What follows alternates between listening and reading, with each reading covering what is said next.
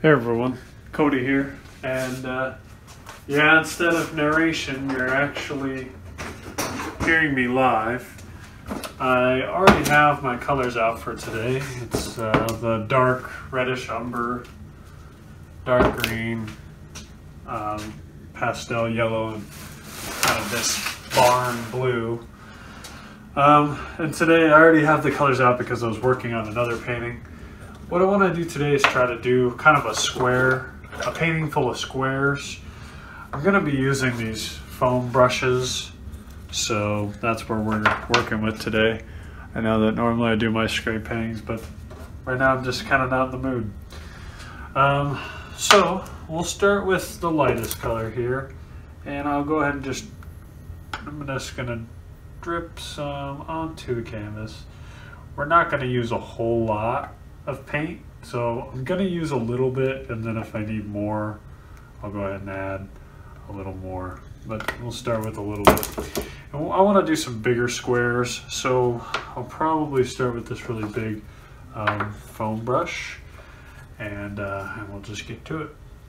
So I'm going to go ahead and cover the corners, and one reason I want to use these foam brushes for this painting is, one, they've got this nice sharp edge, but two, it's going to disperse the paint really well, so it's going to make the paint dry really fast. So I might actually be able to do the whole painting in one go without having to wait. So the other video, if you haven't seen it or if I haven't posted it yet, the other video is these same colors, but instead I'm actually scraping with the scraper. And the only problem, there's no problem with it, but the issue is that because it uses so much more paint, it takes forever to dry.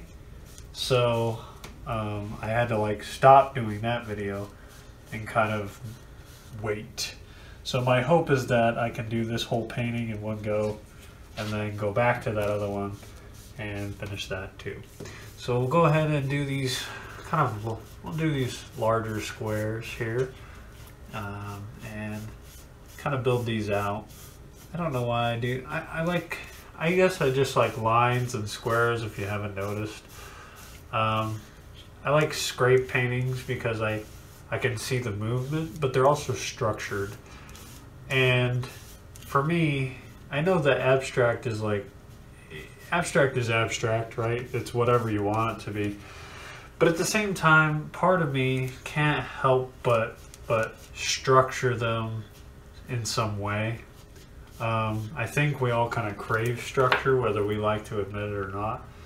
And for me, even in doing these abstract paintings, I still find myself trying to put some kind of structure into these paintings. So they're not just, I'm not just winging it. There's some kind of underlying, I don't know, form to it, I guess. So that's just me. All right, so pretty good shape on that one. I don't care that they're not perfect, but I mean, I want them to be quite obviously squares. So, so that's what we're going for here. We'll go ahead and knock out this bad boy. I think I'll make this one a little bit bigger. I do want them kind of a certain size, not a specific size, but I want them to take up almost to a third, but not quite a third, because I'm using 4 colors. So if I just did thirds, I'd only be able to probably put 3 colors, roughly about the same size. And I want to be able to do more than just, well, obviously I have 4 colors, so want to be able to fit all 4 colors onto the painting. So we'll go ahead and push this out. I think I'll make it, yeah, probably about that big. And we'll go ahead and burn up the rest of the paint on the brush. So I'll go ahead and try to frame out these little squares. I apologize if you can't see it. So we'll go ahead and go over it a couple times.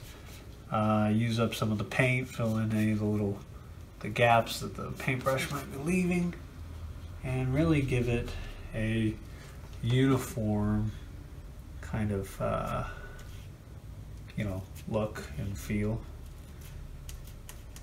And also going over it a couple times gives it a couple different like layers, because I mean obviously if this is dry and then I go over it again, it's gonna darken whatever the color is.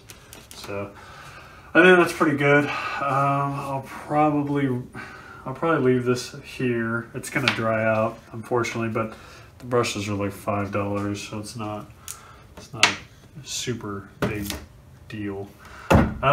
So what we'll probably do is go ahead and we'll go light to dark. We'll do green next. I'll do the green square here, probably a little bit of overlap, and then probably here. And then we'll probably just do this little corner right there in green.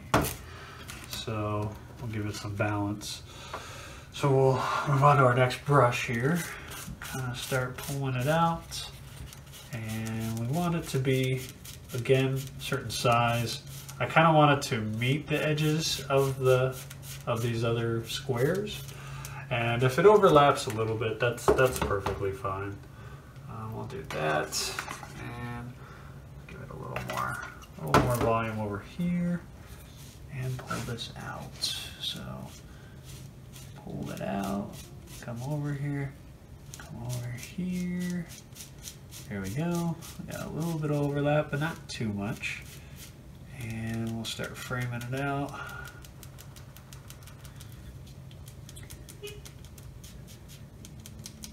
Framing it out. Framing that out.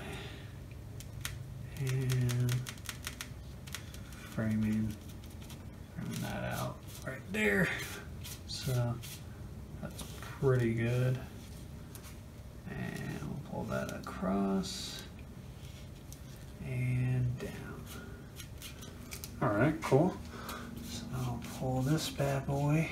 Go ahead and pull it all the way to the edges, and don't know if I want to do an overlapping square. No, it's pretty close to it, so I'll just go ahead and we'll just pull this one. We'll just make it slightly smaller than the yellow one. So we'll go ahead and just overlap it, and frame it out, and pull it along, and frame it,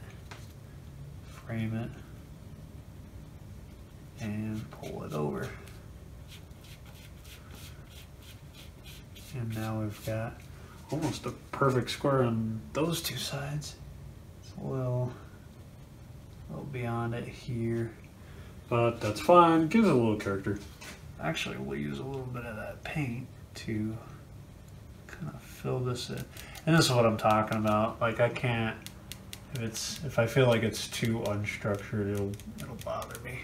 Now, that's not to say I haven't made paintings that were 100% structured every time, but if I can put some in there, I do try. All right, so we'll go ahead and pull this one out. I'll probably make this one a little bit bigger, actually. So we'll pull it to here, and then I'll do an overlapping square there. So let's frame it out to here, so it's not as long as the yellow one. It is longer than the yellow, so it's longer. We'll make it a little bit longer than this one, but not as long as that one, so it's almost more rectangular than it is square. So we'll go ahead and pull that out and fill it in.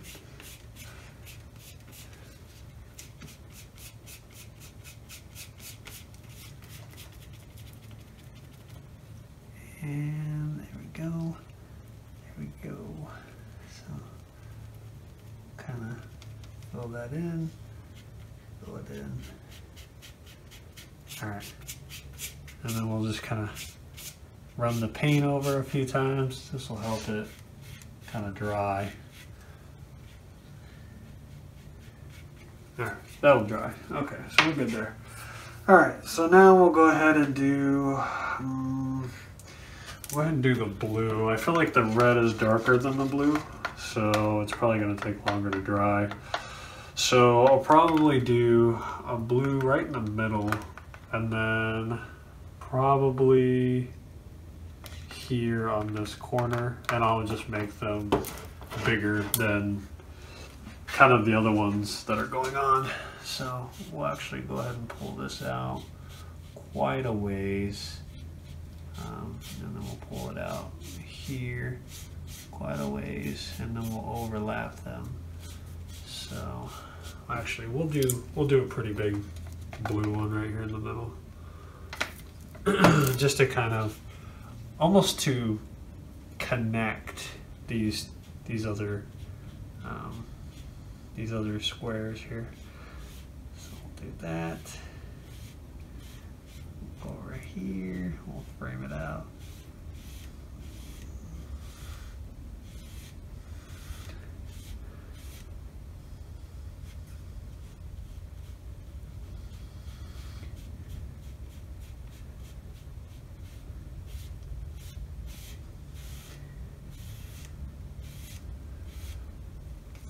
And I kind of like this, kind of brush stroke look that it's got. So I might kind of leave that. I don't know if I'll do it. I won't do it in all directions, but I'll kind of do it back and forth. So I'll probably pull this out a little bit to kind of match the length. And there we go. So that's pretty good. I like it. All right, so then we'll go ahead and, man, this is killing my back, I'm not gonna lie. All right, so we'll go ahead and pull this one. We'll pull this one out. We'll make this, and we'll go ahead and make this one as big as this gap here. So we'll fill that in, and we'll pull it out. I think it's probably moved a little bit, so pull that back. We'll go ahead and fill this in. And I'm gonna overlap the green.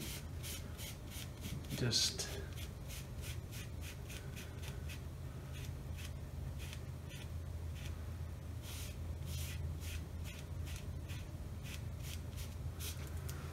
yeah, well, maybe I'll make it even bigger, because I've got some gaps here.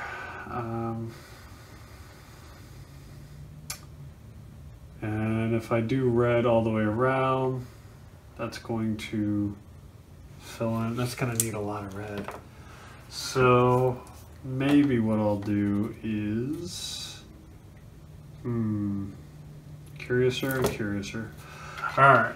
We'll go ahead and pull out the blue one here, and then I think I'll do a small blue one here. So we'll go ahead, and I think what I'll do is I'll go ahead and just go big on this one. We'll just go ahead and knock that out.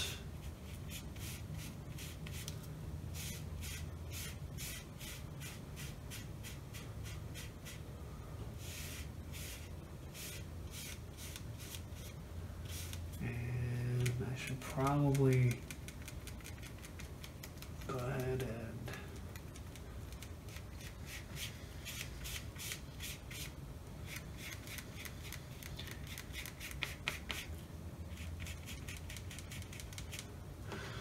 and okay, so that'll help fill in that area. And then here, let's do a little bitty guy. And actually, kind of like that brush look that it's putting off, so I'll go ahead and leave it. All right, so now we've got the red. The only problem is that now that I've got those down, I've got some gaps that are kind of drying. So that's still wet, and that is still wet because I just did it. And that is still wet. So unfortunately, I can't do a whole lot. I've got this gap over here. Might be able to do something with that. But the blue being wet is going to be kind of an issue. So And my other painting is still wet. So there's no winning here. I may have to actually just cut it short and finish it later.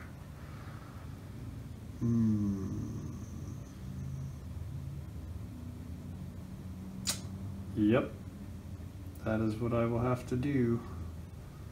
Unless I'll just blow on it. That'll work, right? Actually, that's pretty dry, so I think we'll be okay. What I'll do is I'll start on this, since this is the driest. So we'll go ahead and do a red square there, and then this is where the next square will go, and then there, and then I guess I could fill that in with red. So I think we'll be okay. So we'll go ahead and we'll do it over the dry parts first for sure, just because. Okay, so we'll go ahead and frame it. And what I like to do with these, what I like to do with square paintings is overlap corners, just because, I mean, it kind of ties in the pieces. So like if I can overlap the corners, then I will. And actually this is I really like the way that this is turning out actually. So we'll go ahead and throw a little bit, just a couple drops more on there. And we'll go ahead and fill that in. Well, I guess I could have used a little more. No, we'll be alright. I'll just frame it. Come on. Come on. There you go. Alright.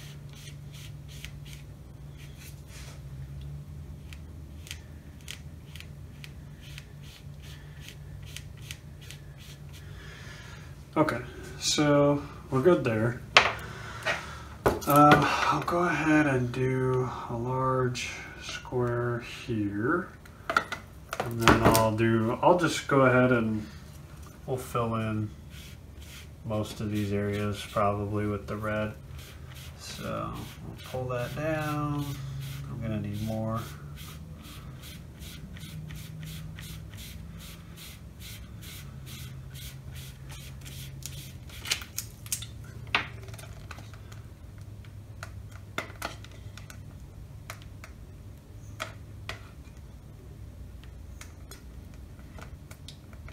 You know what? We're just gonna do the rest of it. So we'll go ahead and pull that out.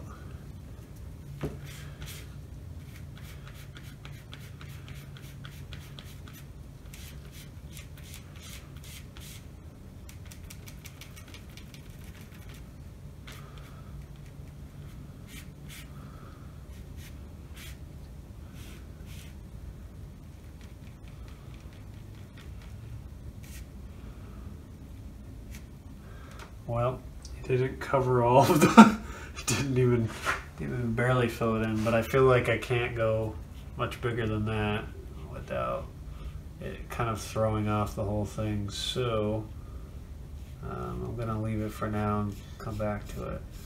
So we'll go ahead and fill this in. I feel like there's a lot of, wow, how much paint did I put over here?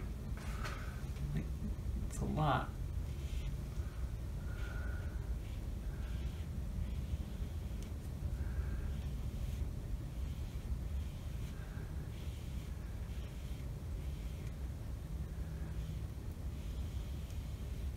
Yeah, that was a lot.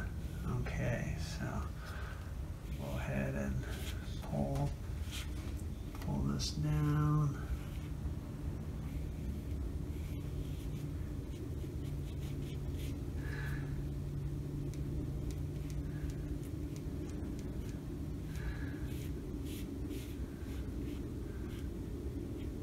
Oh man, not too far. Womp.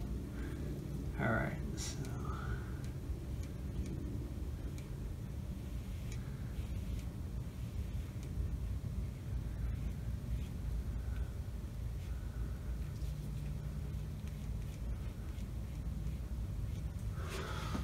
all right, good I kind of don't want the squares to touch, like the colors, the squares of the same color to touch. So I'm actually not going to let these two touch here. And I don't know why she swallowed a fly, but I kind of want the distinct designs of the different colors. So I'm going to go ahead and let it not reach over here. I suppose I could just do another color on top of that. I may do yellow just because since yellow was one of the base ones, doing yellow on top of it kind of gives it almost like a 3D feel, just because then you're seeing it both on the bottom and the top, so it kind of gives it almost like a 3D look or feel.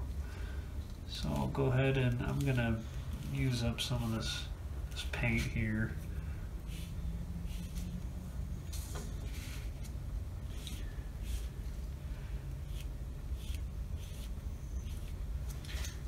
And I think that's good. All right, so I didn't balance this as well as I should have.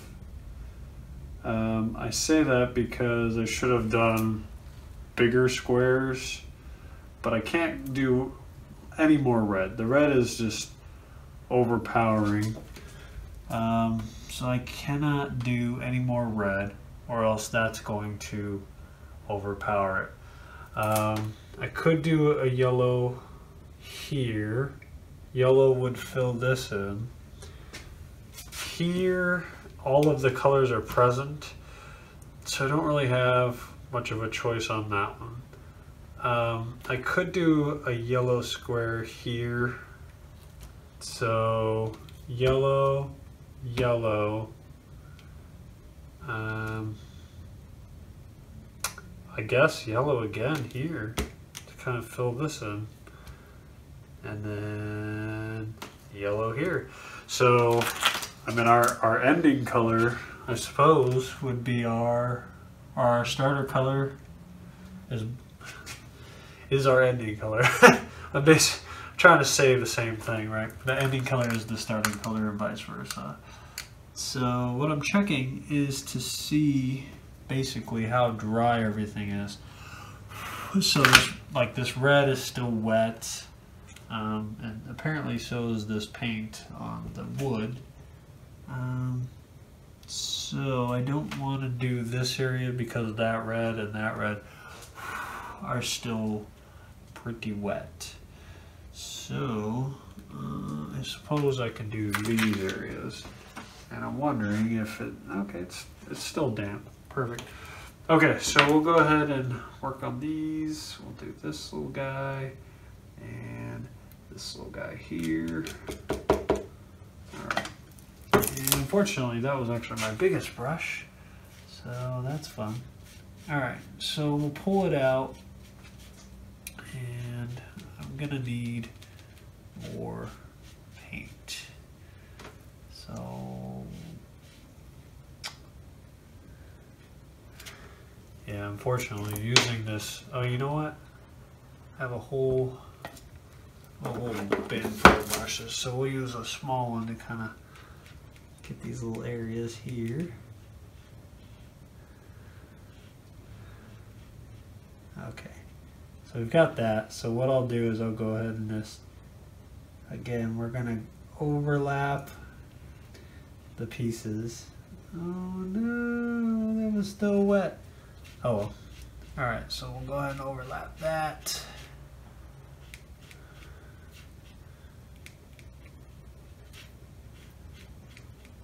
That kind of sucks.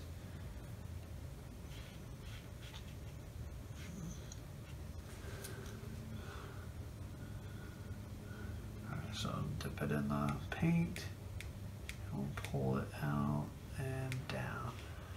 And we'll go ahead and we'll just leave that red paint in there. I mean, it's already in there. It's gonna be part of the square. It'll also give it a little, almost like a little dynamic kind of feel to it. Oh, I should have used a different brush for this. So then we'll go ahead and pull that down, and this actually kind of became a bigger thing than I wanted it to, and they're pretty close to touching, which I didn't want. So what do we do? What do we do? So I don't know. I feel like I don't have much choice, so I'm going to make this whole thing yellow. I mean, honestly, I feel like I don't have much of a choice at this point, because it's already, they're touching, and I've got all these colors, and I'm pretty sure I just ruined this painting. So this is why I say you really have to wait for the paint to dry before you try to move on, because then this stuff starts to happen where it mixes and then it ruins the piece. So I mean, yeah, and now my glove is sticking, so that's even better. So yeah, I mean, to me, this piece is ruined now. I mean, I could try to salvage it with the color, using the same color over and over again, but I think that's only going to make the problem worse, because you'll already see this beige underneath, so you're going to see that. There's not really any way around it, and if I go here and here, I mean, I'm going to run into the same thing, right? What I could have done was really, I just could have made a tiny square with a tiny brush over these areas, and then just kind of called it, right? I could have just done that, and I probably should have, but you don't always think of everything while you're doing it, right? And then here, same thing. Could have just made a little square here. But now I'm going to get into the red and probably pull that red.